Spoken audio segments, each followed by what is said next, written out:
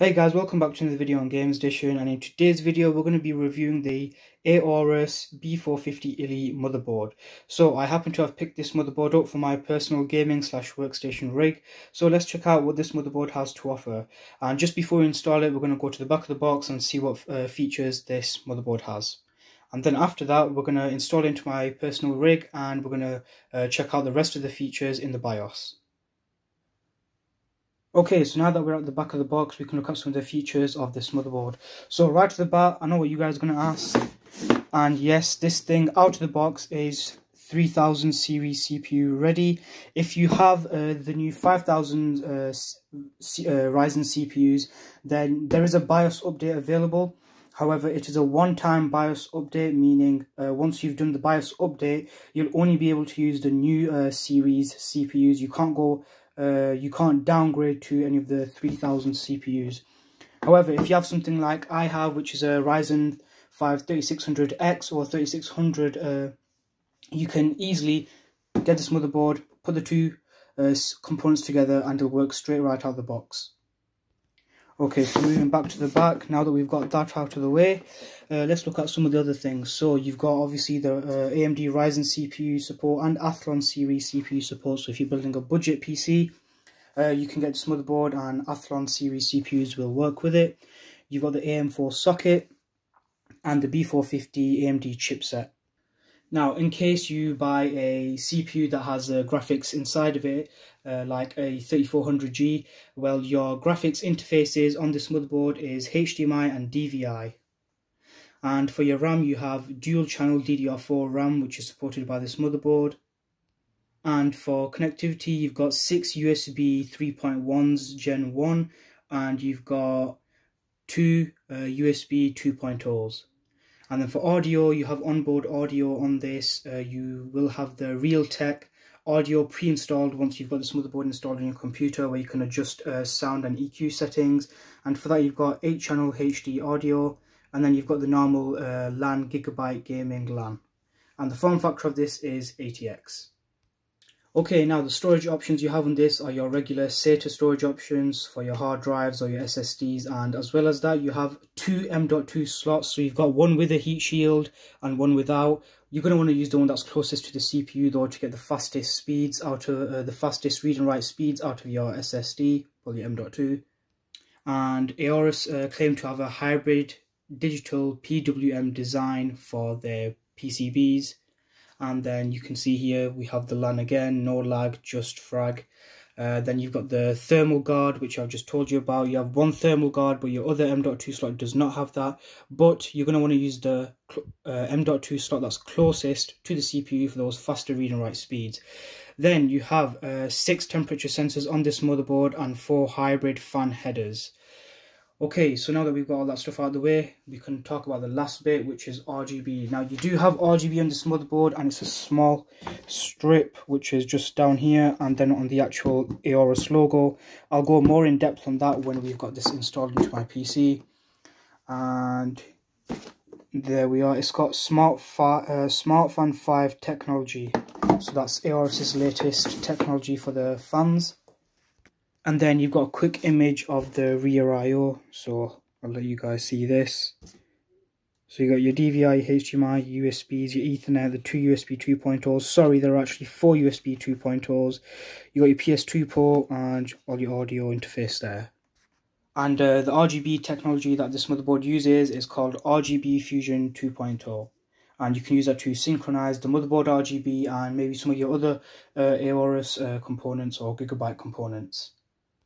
Okay, so now let's get this motherboard installed. Okay, so as you guys can see, I've now installed the Aorus B450 Elite motherboard. And just a quick rundown of my PC specs for those of you who want to know. It's got a Ryzen 3600 CPU. It's got a GTX 1080. I was going to say Ti then. It's just a normal 1080. I've got 16 gigabytes of 3200 megahertz DDR4 RAM. And that's about it. And if you're wondering what cooler I'm using, I bought this from Amazon. It's called a Golden Field 280mm water cooler AIO. And that's about it. I'm not using any M.2s. I'm using a normal SSD and hard drive as my storage options. And if I take you guys out of the tripod, you'll be able to see, you can see the RGB on the Aorus chipset. It's changing colours. And you can see the RGB on that strip there, which if you do have a beefy graphics card like I do, that strip isn't going to be as visible, but this logo one will be when you're sitting down at your desk. Okay, so let's power this thing up and head straight into the BIOS. Okay, so now that we're in the BIOS, we can have a look around and see all the features that this motherboard has. I'm not that good with looking at stuff inside the BIOS, so if there's some specific stuff you guys want to know, let me know in the comment section down below, and I'll have the co-presenter of Games Edition answer that, because he's a lot better at this kind of stuff. So we have, right off the bat, we've got advanced frequency settings, memory settings, PC health. So I'm guessing for PC health you can check all your components, voltages and things like that. We'll go out to there before I mess anything up. Right, settings, what do we have here? Stuff that I don't understand clearly. Then we've got boot options here, so if you've got a key card for Windows 11, let's just say, I'm pretty sure you can use that as a boot drive from here to have that installed. Make sure you've got your stuff backed up though. If you guys want a guide on how to install Windows 11, let me know in the comment section down below, I can make that happen. And peripherals, it should say what I've got here. Yeah, pretty much. Chipset, it shows all the chipset information. Oh, and it shows my hard drive stuff. AC, so this is power options, power for the keyboard, power on by keyboard. Oh, so it's actually disabled here, but, oh sorry guys, I didn't know that was out of focus. Let me lock the focus for you guys. So power on by keyboard, this is actually a new thing with this motherboard, for me at least, because when I was on the Intel platform you couldn't actually do this, so I'm going to show you this later on. You can press any key on the motherboard and it just wake up the PC from sleep. So anything else here? Nope. Yeah, that's pretty much it. I've got to say though, I did have a MSI motherboard when I was on the Intel side. And the MSI BIOS is actually pretty easy to look at and configure stuff in. Or it could just be because I'm new to the Gigabyte BIOS, but anyways, let's exit without saving, because I don't want to do anything wrong and mess up this PC. So we'll wait for this to turn on, and then I'm going to show you that press any button on your keyboard to wake the PC. Now you guys saw it was disabled there, but for some reason even when it's disabled it still works, which I'm going to demonstrate right now. Okay, so I just put the computer to sleep. You can see everything's, let me take you guys out the tripod. You can see that's turned off the keyboard. Let's zoom you guys back out. Keyboard's off, mouse is off, PC's now off. Now I'm just going to press any button. We'll press enter. Watch what happens. All I did was press enter and it wakes up the PC. So if you're one of those people who sit into your chair and then you're like, oh wait, gotta turn the PC on, and for me, because this case is so tall, it's actually quite hard to reach. You can easily just configure that. You can configure your PC to turn on by just tapping one of the keys on the keyboard. I think that's pretty cool, but now let's go into Windows and I want to show you one last thing. Okay, so with this motherboard, once it's installed, some software pre-installs itself, which I'm about to show you. Now, on my Dell G5 gaming laptop, which I'm just going to bring in for you guys, this beast over here, which I use for productivity when I'm out.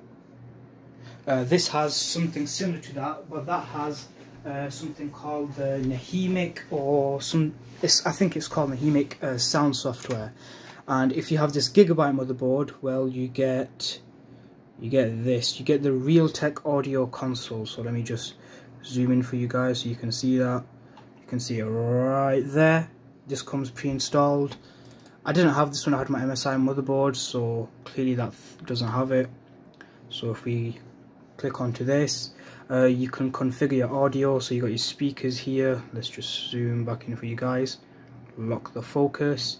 You can adjust your EQ settings from, you can do stereo, quadraphonic, 5.1 speaker, 7.1 speaker, virtual sound. Then you got your EQ settings, so you got pop, live, club, rock, bass, treble. Then you can configure it here by yourself. And that's pretty much it. Then you got microphone settings here. And yeah, that's it. That's it for that. I'm just checking if I do have the Nahimic one pre-installed in here. No, I do not. Okay, and just before we end the video, I wanted to give you guys a quick look of everything, including the motherboard, before we leave off. So here's a quick look at everything. There's the motherboard top half. You got a nice Aorus logo there. And there's the RGB towards the bottom. There's the chipset. You can configure all this with software. I prefer it to just do it by itself. It looks pretty good. You've got your 24 pin here, then you got your normal 8 pin here. You do not have the extra 8 pin like some motherboards have, for example the ROG version. If I can, I'll pop up a picture right here. Okay, and that's going to be it for this video, guys. As per usual, if there's anything I didn't cover in this video and you have questions about it, feel free to ask in the comment section down below, and I'll try my best to get back to you guys and answer your questions. And don't forget to drop a like and subscribe, and I'll see you guys in the next video.